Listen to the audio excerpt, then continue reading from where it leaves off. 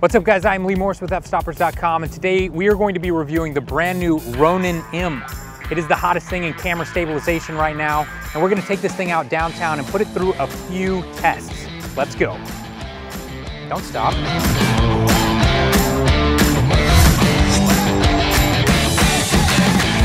All right guys, so I am here with Patrick Hall. We are both shooting on Nikon D750s. I have the Tamron 24-70. This is the 15-30. This is Tamron's newest ultra wide angle lens.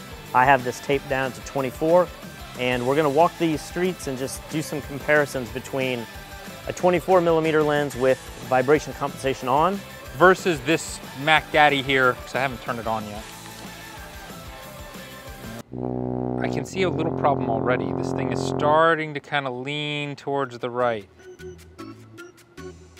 Well, I can just lean my camera a little to the right and compensate. All right, I don't really know everything about this unit yet, but I do know that if it starts drifting like this, you're supposed to recalibrate it. And recalibrate it, we have to get out this little bitty stand, get the stand out, Drew. We'll set this thing down and we'll try to do a calibration, because look how much worse it is now. Apparently the car ride over was enough to unbalance the Ronin, so I was forced to use the iPhone app to recalibrate. Am I crazy, or is it leaning to the left now? Well, you know what? I think this ground is leaning to the left. Wait, so calibrate based on the... Well, yeah. So I recalibrated again.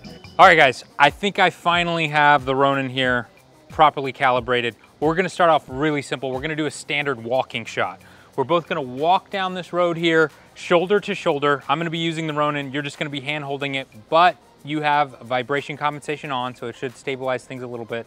Let's see how it looks. So obviously that went really well. The Ronin's working perfectly for a very simple test like this. I wanna make things a little bit more difficult for Patrick now. I wanna shoot a low angle walking shot.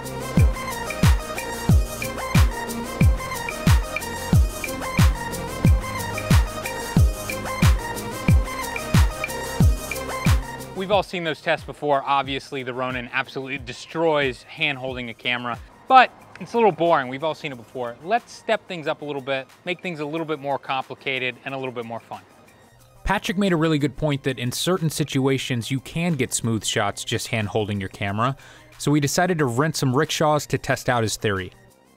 This is already looking pretty stable to me. Mine's not bad. Yours isn't bad. Yeah. Trying to focus this thing as it's moving is a skill in itself. Is this a tool you would use in a rickshaw? It's working. It's actually working, I'm surprised.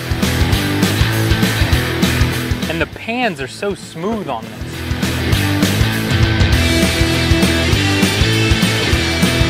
Here come the bumps right here. I'm silky smooth, baby. How are you doing? I don't think you can even make sense of my camera right now.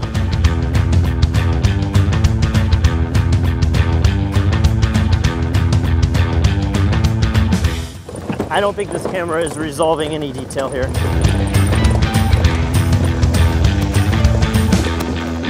So what we're gonna do now is we're gonna pass the Ronin back and forth. Go ahead and put your camera down, Patrick. Oh, this is not a good idea. What could possibly go wrong? For any of you wondering why in the world you would buy this over a standard Steadicam, this is why. You would never be able to pull this off with a standard stabilizing unit. These electronic gimbals are able to create shots that were literally impossible just a couple of years ago. We also found that tilted pan shots like these were much easier to reproduce with the Ronin than they ever were with a standard Steadicam. By this point, we were getting a bit hungry, so we decided to stop off for some dinner.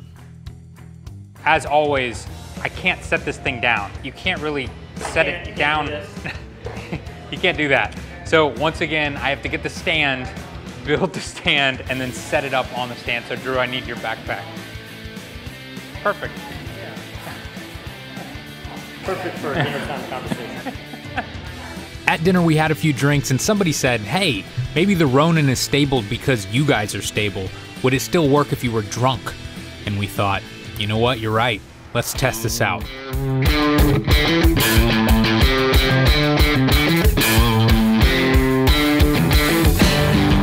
At this point, I'm a little drunk myself.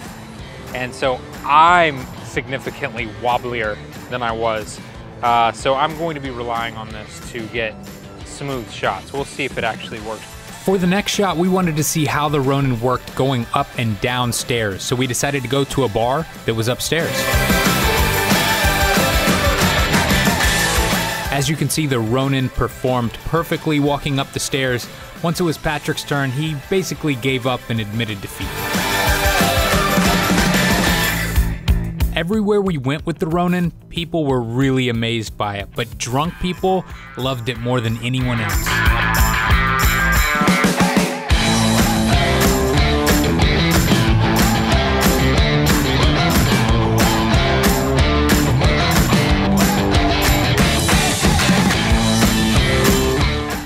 I don't drink that much, in case you guys haven't noticed. I don't drink that much.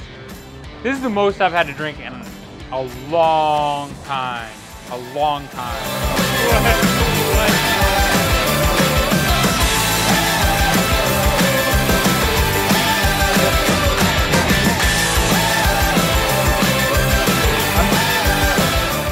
You don't have to film this. I'm just saying, we're done. All right, I'm done. I don't even want to do it anymore. Ronin is sitting alone. I know. After failing my sobriety test, we decided to move on to the next shot. All right, so at this point, I have had a few drinks, and we're gonna do a little bit of a test. We are going to compare the Ronin to the camera without the Ronin, filming some sliding shots around a pool table. So what we're gonna do, I'm gonna run around the table, and I think even though I personally am not very steady right now, this thing is going to make my shots silky smooth. Even though I was on the verge of falling over, the footage out of the Ronin looks absolutely amazing. This looks like footage that you'd see out of any Hollywood movie, and who would have ever thought a drunk guy is recording it?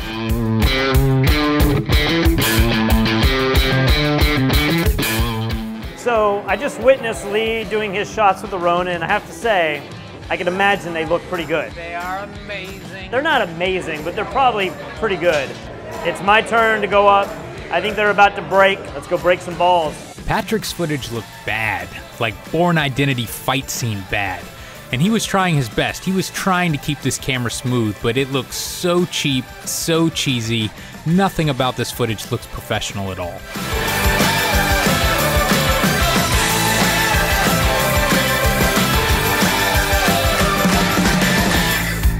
So what have we learned from this incredibly scientific test? Well, even a drunk idiot can film awesome looking footage with the DJI Ronin, but you have to keep in mind that it's not quite that simple. You do have to keep it perfectly balanced and perfectly calibrated for it to work, but there's a little bit more to the story than that. The DJI Ronin M can actually do so much more than you've seen so far.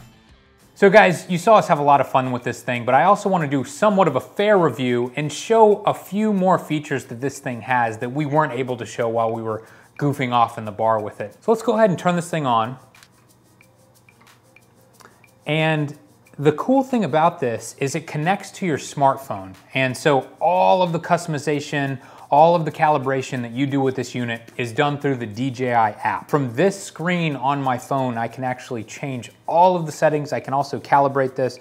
I can change every aspect of the way this thing actually works. If I want to go in and change exactly which direction it's pointing, I want to go to the tilt axis and I want to change that.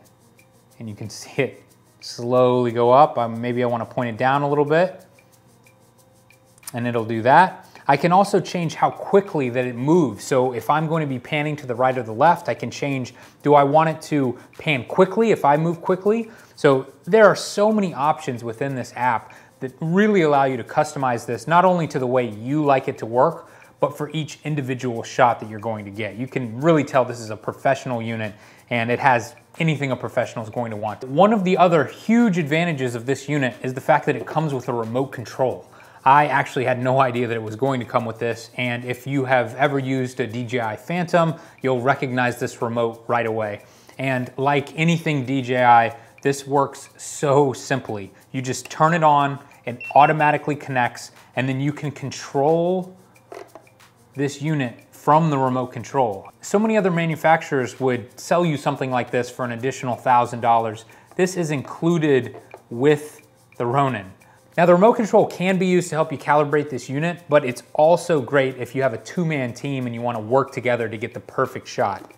So what you could do is have one person actually holding this, running down the street or whatever, and then you can have a second person using the remote control with an external screen. They can be seeing exactly what the camera sees, and they can be moving the camera around to get the perfect shot. Now, if you're gonna be using a beefier system, a bigger camera, if you wanna have some sort of hardcore follow focus system attached to it, you may be interested in the standard Ronin, which is about 2,500 bucks. This unit's only $1,400 though, which is absolutely incredible for what you get. The fact that you still get the remote control, and the average, somewhat casual user is gonna go for this unit over the much more expensive and much heavier Ronin. Now, my biggest complaints with the Ronin M really don't have anything to do with the Ronin M at all. It just has to do with big, heavy, expensive stabilization units. I don't like the fact that this thing has to be calibrated all the time and you have to get everything perfect before it works. But even with a standard Steadicam, you're gonna be dealing with that. I don't like the fact that I can't set this thing down without carrying the stand around with me everywhere, but you're gonna have that same problem with a Steadicam as well. You're gonna have some sort of unit, especially if you're gonna have the vest with the arm. There's so much more that goes into it. So none of my issues with this unit actually have anything to do with the Ronin. It's just that this isn't for casual users. You're not going to casually pull this out and just grab a shot and then put it away, or take this with you to the restaurant and just set it off to the side. Everywhere we went that night that we were filming, people were coming up to us saying, do you have a permit? Why are you here? What are you doing? It was only a few bars that you guys actually saw us in who didn't really care what we were doing, but all of our standard DSLRs, absolutely no problem, nobody cared. Tripods, nobody cares. But when you walk around with this thing, especially with the stand, it's a little crazy, right? So you may be asking yourself, is there another option, Lee? Is there something that can get stable footage that isn't so heavy and so big and so cumbersome? And believe it or not, there is. This right here, guys, is a gimbal built for the GoPro. And this is by Feiyu Tech. This is the G4 gimbal. I just bought this on Amazon for 220 bucks. Certainly hard to beat that. And what's so awesome about this is obviously the size. You can literally put this in your pocket. But what's even better than that, I can flip this thing off and there's no calibration whatsoever because it's made for one camera, and this camera doesn't have any sort of zoom, it doesn't have any sort of external lenses that are gonna throw the balance off. So all you have to do is press this bottom button and this thing goes beep and just comes to life. And many of the settings that the Ronin has, this one has also. So right now, if I tilt this down, the camera's not going to tilt with it, right? But if I double tap this button on the back, all of a sudden now, I can get this to follow my tilt. So you can see this is capable of getting very stable shots as well. So let's compare these two real quick. Let's go outside and get a shot with the Ronin walking down the sidewalk, and we'll get the same exact shot with this GoPro gimbal. As you can see in this side-by-side example, the footage out of my GoPro 4 Silver looks very similar to my D750, but you will notice that there is a good bit more movement with the GoPro than there is with the Ronin system, but that may not be the gimbal's fault. Now, one downside to both of these units is that they stabilize panning, tilting, and rolling, but they do not stabilize up and down motion. And the nice thing about the Ronin is it's extremely heavy, and so as you're walking with it with two arms, it can't vibrate that much. It's a little bit more of a up and down motion, whereas this is so light and you can just carry it with your fingers that each step you can see a little vibration. It actually has nothing to do with these units not stabilizing or one stabilizing better than the other. I bet though if we were somehow able to suspend a good bit of weight off of the bottom of this, I bet we could get very similar looking shots. To put this to the test, I held a heavy camera in the same hand as the gimbal to cut down on a bit of the vibration. As you can see in this example, it's still certainly not perfect and it's not as good as the Ronin, but it is much better.